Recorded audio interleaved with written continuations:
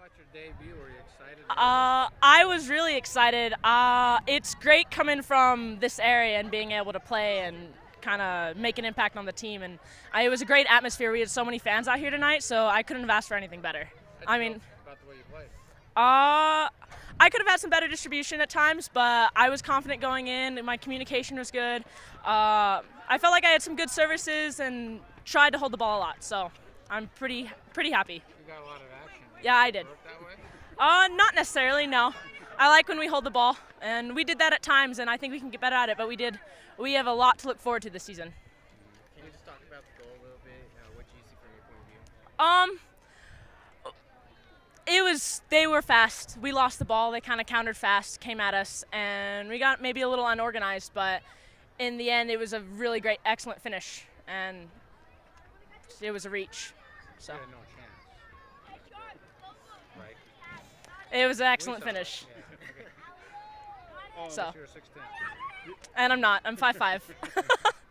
Now, this was your first game action since, yeah, high school. Yeah. My actual senior season in high school, because I was injured my season. How did it feel to get back out on the field again, finally? I was so ready for it. I've been playing behind Kelly Cornell for 2 years now, and I came into it knowing that I was going to learn a lot, and I learned a lot. And when I stepped onto that field, I was just ready to go, ready to play with this team, ready to give this team my all. And what were some of the things you learned from Kelly? Being a leader, one of the biggest things, being a leader on the field, and just communication and having a presence, having that confidence. Kelly was very confident, and that's something that I really have been driven to take from her. You're pretty vocal too. Yeah, I try to be. Yeah. We kind of have to be, right? Kind of have to be. Okay. Were you nervous at all? I was in the hours before kind of meeting up with the team, pregame meal, but once we started warming up, once we were walking out, no nerves. Just like I said, I was just ready to be here. How disappointed you are just in losing the opener in front of a crowd, the whole season opener, at home, all that stuff? We would have all liked the result. It's something to strive for, but as our coach says, it's a marathon, not a sprint.